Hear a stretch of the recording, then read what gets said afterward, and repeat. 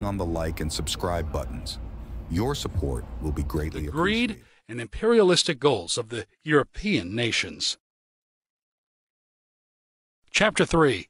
New Enemies Disguised as Friends. The Ghanaian writer A. Adu Bohen, in the article The Coming of the Europeans, circa 1440 through 1700, gives us the following information about this significant event in history. Africa, south of the Sahara, has been known to Europeans since Greco-Roman times, but it was not until the 4th decade of the 15th century that they began to arrive in numbers on its shores. The first to come were the Portuguese. They were followed in the 1450s by the Spaniards, who soon after abandoned Africa to explore the Americas.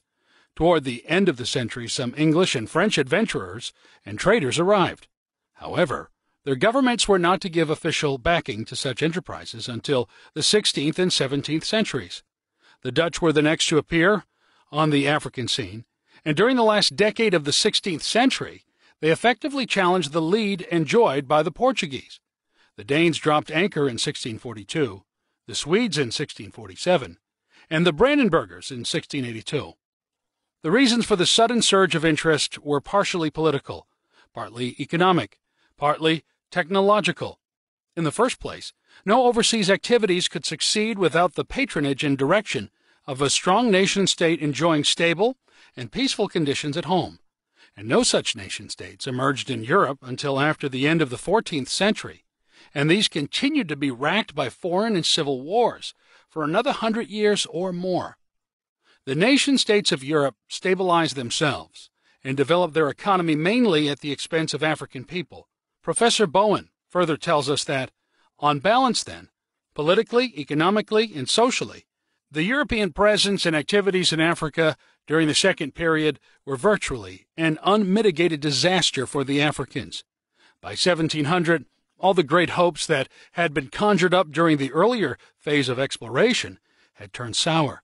To borrow Basil Davidson's terms, Africa had by then turned into the Black Mother, producing slaves solely in the interest of the growing capitalist system in Europe and the New World, and it was to do this for another 150 years. At the beginning of their contact, sub-Saharan Africa was politically, culturally, and artistically comparable to Europe. By 1700, Europe had leaped forward technologically and socially, but Africa and its black peoples had become paralyzed and impoverished, a tragedy from which they still have not recovered. In his pamphlet, The Man Who Stole a Continent, John Weatherwax spoke collectively of the British entry into the slave trade. While he used a single figure in relationship to this entry, he was actually referring to the collective assault of Europeans on the west coast of Africa and how the slave trade became a three-continent industry. There was a man who stole a continent. Being cruel as well as greedy, and possessing power, he enslaved 20 million of its people, sending them over the ocean, 10 million to the Eastern Hemisphere, and 10 million to the Western Hemisphere. In the process of capturing the 20 million people whom he sold, 80 million other people died, some during slave raids. For when a village was raided, often the very young and very old and the sick were killed. Some from exposure, disease, and grief during shipment abroad, and some by suicide at the water's edge or in transit. The sale of 20 million human beings as slaves gave the man hundreds of millions of treasure, but this was only the start of his enrichment. He and his children and grandchildren and those to whom they sold slaves received much, much more, many billions more, through the unpaid labor of whole generations of slaves. But this, too, was not at all the end of their enrichment. Professor Weatherwax concludes his analysis of the start of the slave trade in the following manner. For the morality of the man who stole a continent and of his children and grandchildren and agents can only be characterized as the most way out evil this world has ever known. And way out evil is satanic and has only one possible end, to be cast out altogether and forever from the society known as humankind, to be cast into the burning fire, which is its natural home, to be remembered only by the generations which follow its end, as the most devastating catastrophe that ever befell mankind. The events described by John Weatherwax were the beginning of the African Holocaust, in a period of protracted genocide that would change the political character of the world for all times to come. Chapter 4. Slave Trade and Slavery in Retrospect. In the short appraisal of Christopher Columbus in the African Holocaust, I have reopened and re-examined a much written about subject that is still misunderstood by most people.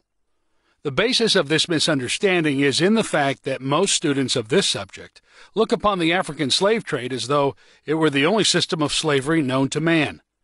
Slavery is an old institution, and there are no people who have not at some time in history been a victim of it. The African slave trade can best be understood if we at least take a brief look at the historical roots of slavery as a world institution. Slavery in ancient societies was appreciably different from the type of slavery that was introduced into Africa by the Europeans in the 15th and 16th centuries. In most ancient societies, the slave was held in servitude for a limited time, for specific reasons, and in most cases, the slaves were captured in local wars. Skin color was not a factor as to whether a person did or did not become a slave, and, in most cases, the slaves had some rights that the master had to respect. In ancient Egypt, Kush, Greece, and early Rome, there were clearly defined codes of conduct governing the relationship between the slaves and their masters. Some of the earliest of these codes are recorded in the laws of Moses.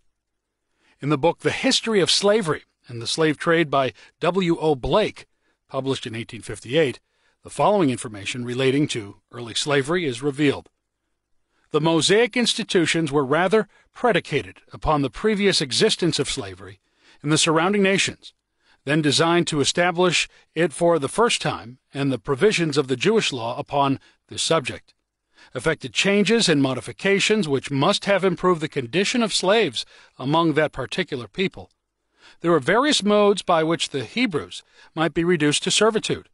A poor man might sell himself. A father might sell his children. Debtors might be delivered as slaves to their creditors. Thieves who were unable to make restitution for the property stolen were sold for the benefit of the sufferers. Prisoners of war were subjected to servitude, and if a Hebrew captive was redeemed by another Hebrew from a Gentile, he might be sold to another Israelite. At the return of the year of Jubilee, all Jewish captives were set free.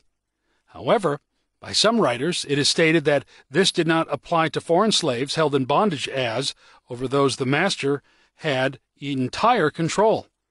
The law of Moses provides that if a man smite his servant or his maid with a rod, and he die under his hand, he shall be surely punished. This restriction is said, by some, to have applied only to Hebrew slaves, and not to foreign captives who were owned by Jews. Mosaic laws declared the terms upon which a Hebrew who had been sold could redeem himself or be redeemed by his friends, and his right to take with him his wife and children when discharged from bondage. The main point of this reference is that the slaves of the ancient world were considered with some humanity. This was nonetheless true of ancient Asia and Africa. In fact, in Africa, in both ancient and modern times, slaves have been known to rise above their servitude and become kings in the very houses in which they had been slaves. The fact that slavery existed in West Africa prior to contact with Europeans is often used to excuse the European slave trade. The two systems had few similarities. The tragic and distinguishing feature of the slave trade that was introduced by the Europeans was that it totally dehumanized the slave. This dehumanization continued in many ways throughout the slavery period and well into the colonial era. This crucial act was supported by a rationale that was created in part by the Christian Church and extended by the writers of the 17th and 18th century. The myth of a people with no history and culture comes out of this period. All myths are contagious, and one can create many others. This fact can be better understood after some insight into how and why the slave trade came to be. Early in the 15th century, Europe began to recover from the wounds of the Middle Ages and the Crusades. European skill in shipbuilding had improved, and in search of a food supply for their hungry population and for new worlds to conquer, Europeans began to venture beyond their shores. There are many reasons why the Europeans had not embarked upon worldwide exploration before this time. Their ships were small and unsafe for long sea journeys. Oars were sometimes used to propel these ships, and the outcome of all voyages depended largely on the wind. There were no good maps or instruments to guide sailors through unknown waters. At that time, most Europeans were ignorant about the shape of the world, and some of them thought it was flat. The Portuguese set out to disprove this, and, about the middle of the 15th century, they began trading with the people along the west coast of Africa, to which they gave the name Guinea after the Sudanic Empire of Ghana. At first, they traded mainly in gold, but before long, they began to take slaves also. Social and political unrest began to develop among some of the nations of West Africa. At the time, Europe was regaining its strength and a degree of unity. The first Europeans to visit the west coast of Africa did not have to fight their way in. They came as guests and were treated as guests. Later, they decided to stay as conquerors and slave traders. In order to gain a position strong enough to attain these ambitions, they began to take sides in African family disputes, very often supplying the family or tribe they favored with arms and using their favorites as slave catchers. A number of African nations went into the slave trade in order to buy guns and other European manufactured items. Others were forced to capture slaves or become slaves. The Europeans did not come to Africa initially to find slaves. For years they had been hearing stories about the great riches of Africa. At the Battle of Ceuta against the Muslims in 1415, Prince Henry of Portugal, who later became known as Prince Henry the Navigator, heard about the prosperity of Timbuktu and the wealth of the great states along the west coast of Africa. He also heard stories about a great African Christian king named Prester John. Before the end of the 15th century, the Portuguese sailors had come to know the general shape of the continent of Africa.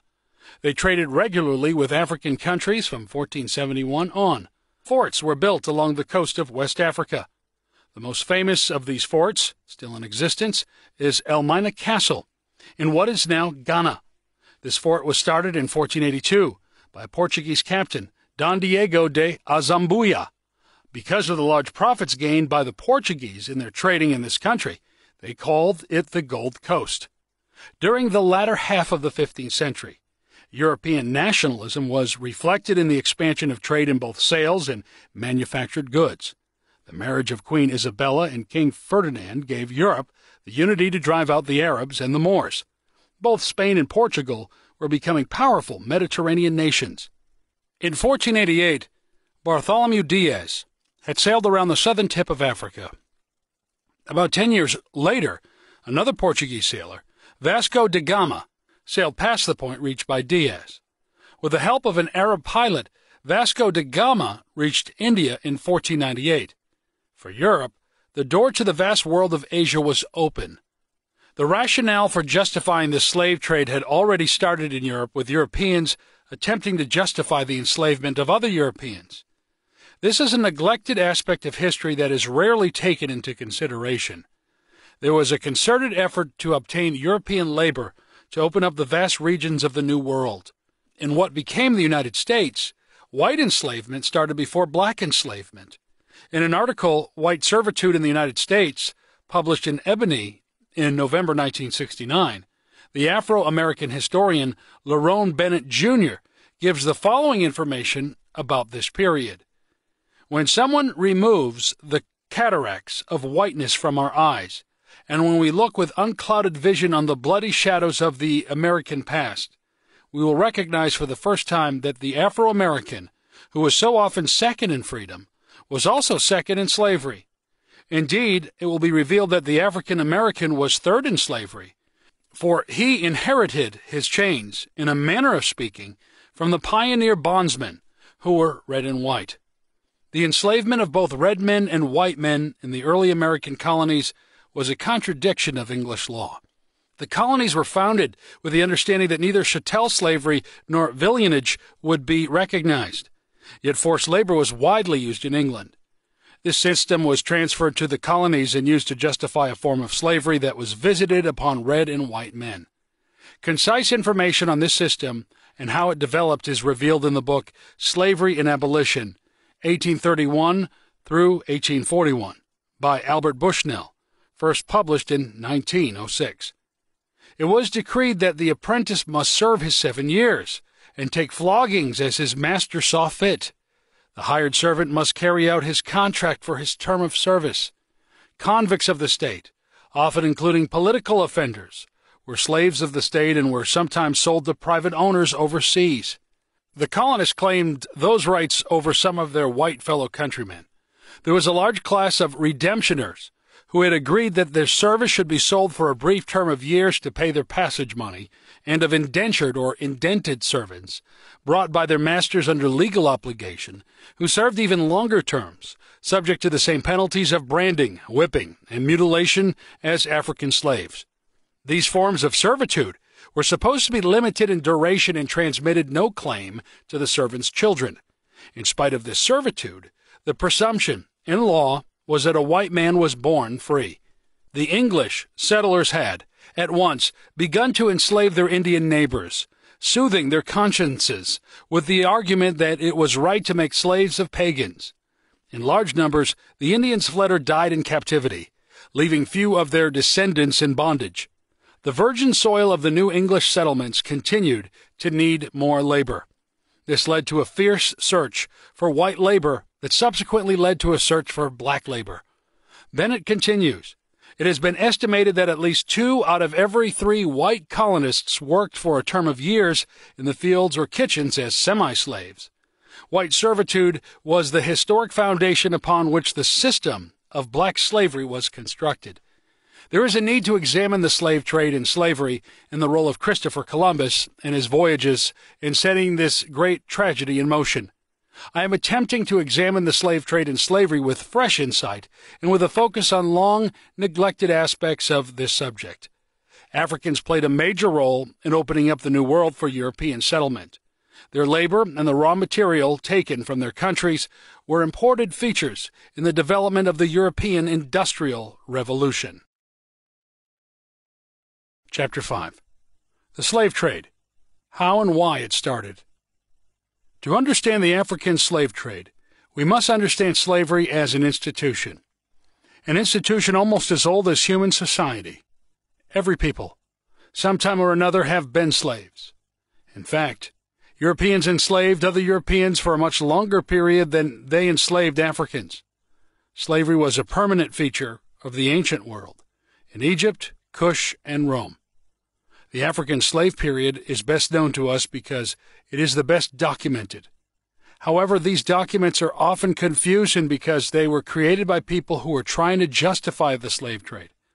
Most people, especially Europeans who created most of the documents on slave trade, write about the subject with the intent to make the victim of slavery feel guilty and to vindicate the perpetrators of the slave trade. There's probably more dishonesty related to the interpretation of the subject than any other subject known to man. The African slave trade, like African history, is often written about but rarely understood. This misunderstanding probably grows out of the fact that we nearly always start the study of the African slave trade in the wrong place. The germ, the motive, the rationale for the African slave trade started in the minds of the Europeans in the 15th and 16th centuries. The slave trade could not have started at all had there been no market for it. The slave trade started when the Europeans began to expand out into the broader world. The market was created by Europeans for European reasons. The story of the African slave trade is essentially the story of the consequences of the second rise of Europe. In the years between the passing of the Roman Empire in the 8th century and the partial unification of Europe through the framework of the Catholic Church in the 15th century, Europeans were engaged mainly in internal matters. With the opening of the New World and the expulsion of the Arabs and the Moors from Spain during the latter part of the 15th century, the Europeans started to expand beyond their homeland into the broader world. They were searching for new markets, new materials, new manpower, and new land to exploit. The African slave trade was created to accommodate this expansion. The basis for the European Industrial Revolution had already been established. They had already created embryo technology, including the gun. In the years that followed, they also used other advantages, mainly a large fleet of ships and rabble soldiers and sailors with no sentimental attachment to non-European people, to take over most of the world. In so doing, they destroyed a large number of nations and civilizations that were older than any in Europe. The main problem with the African in dealing with the European during this early period was the African's tragic naivete. He had never dealt extensively with this kind of people. He came out of a society where nature was kind. Nature furnished him enough food, enough land, enough of the basic things he needed to live a pretty good life. These old African societies were governed by honor and obligation. Land could neither be bought or sold. There were no fights over the ownership of land. The land belonged to everyone. The European, coming from a society where nature was rather stingy and where he had to compete with his brother for his breakfast, his land, and his woman, had acquired a competitive nature that the African could not deal with. In order to justify the destruction of these African societies, a monster that still haunts our lives was created. This monster was racism. The slave trade and the colonial system that followed are the parents of this catastrophe. The Europeans, mainly the Portuguese who came to the west coast of Africa in the 15th century, were not at first looking for slaves. The search for gold and other treasures lured them to Africa. They did not have to fight their way into the continent. They came as guests and were treated as guests. Then they grew strong, decided to be conquerors, and turned on their hosts. Another myth we have to dispel is that the Europeans came to Africa to spread civilization. Actually, most of the great civilizations in Africa declined after the coming of the Europeans. For years, the Europeans had been hearing rumors about African cities of gold and beautiful women. There were also legends circulated in Europe about a great emperor in Ethiopia called Prester John. But when the Portuguese arrived in Africa, Prester John had been dead for 300 years, and they looked for him on one side of Africa, and he had been on the other. But no European came to Africa to tame any raw savage. When the Europeans first saw the cities of Africa, they reported that these cities were well designed and that the African was civilized to the marrow of his bones. 50 years later, when they wanted to justify the slave trade, they started the myths about savage Africa, with no organized societies, no cities, even no knowledge of the wheel. The European did not enter Africa to bring civilization. In fact, no nation ever invaded another nation for any reason other than to exploit that nation for its own reasons. This is true even when whites invade whites. It's true when browns invade browns. And it's also true when blacks invade blacks. The intent of every invader, no matter what his color, is to establish his own way of life, and in nearly every case, the local culture suffers. This happened when the Europeans invaded the west coast of Africa. We have their words that they did not meet an uncivilized people. We also have their word that they encountered not only well-organized societies, but societies that had a great deal of order and beauty. In 1434, a small fleet of Portuguese ships sailed down the coast of Africa and established some trading posts. By 1441, they were taking some of the tropical riches out of Africa, and also a few slaves they bought who had been prisoners of war captured in some local skirmishes among Africans. By 1482, they had built the fortress of Elmina Castle, the beginning of forts built by Europeans along the coast of West Africa to protect themselves from the Africans when the slave trade was established. In fact, the slave trade did not really get underway until the Europeans had these fortresses built. And while building the forts with the help of Africans, they were telling the Africans that they had come to deal in honorable trade, and the naive Africans believed this story. These fortresses actually served as holding stations for the slaves that they were shipping to the New World. Incidentally, the Scandinavians entered the slave trade after the Portuguese, but they did not have any appreciable success, and they became middlemen in the slave trade.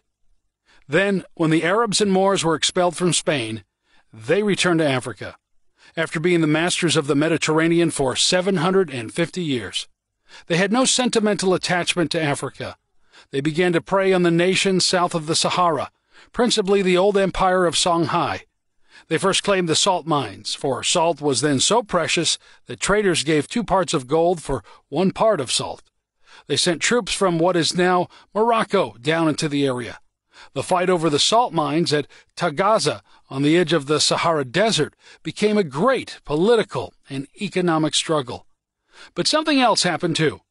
Christopher Columbus had, by sheer accident, started to look for the East Indies, and instead found what was later called the West Indies.